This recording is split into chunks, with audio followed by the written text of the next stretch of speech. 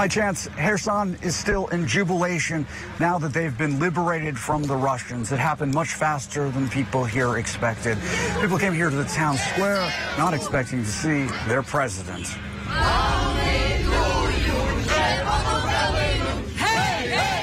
You see the reaction of the people. People waited for the Ukrainian army. Ukrainian officials are already warning of war crimes, a mass burial site, and torture chambers.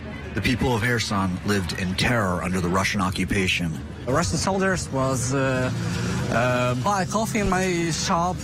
Eugene Chaiky says he tried to keep a low profile, especially after the Russians tortured friends of his. After all these months, how's it feel? Easy to breathe now, you know. I feel this freedom from the bottom of my heart, and I'm happy to see that so many happy faces. We're still hearing the sound of explosions. Are you still nervous? We kinda used to it. Veronica Stabkovich says she finally feels safe to leave her house. When you go to the square and see Ukrainian soldiers, it's a happiness that you can't put into words, she says, because we really waited for them. Why didn't you leave? We have 4 dogs, 4 cats, and 2 kittens, and we took care of our neighbors' pets, she says.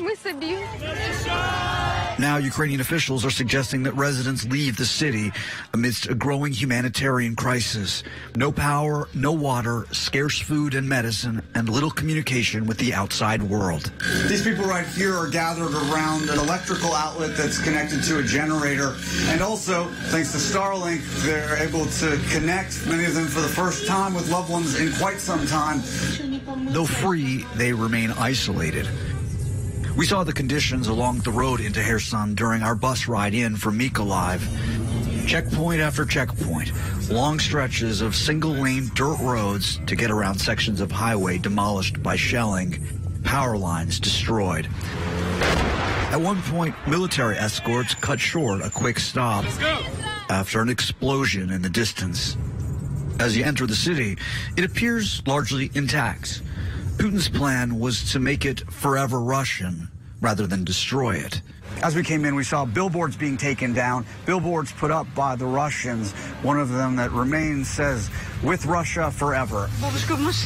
When we arrived, our local producer, Dimitro, reunited with his mother and 7-year-old brother, who he'd not seen since the invasion nearly 9 months ago. He left them food and water to help them get through the weeks ahead, as the humanitarian crisis sees no quick end. Even as President Zelenskyy was here, we heard in the distance the sound of explosions.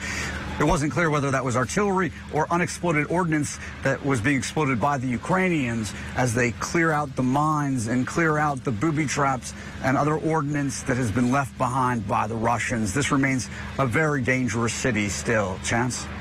Yeah, good to keep in mind, but Dimitro, that's wonderful. Jason Bellini reporting from the newly liberated Ukrainian city of Kherson. Thank you.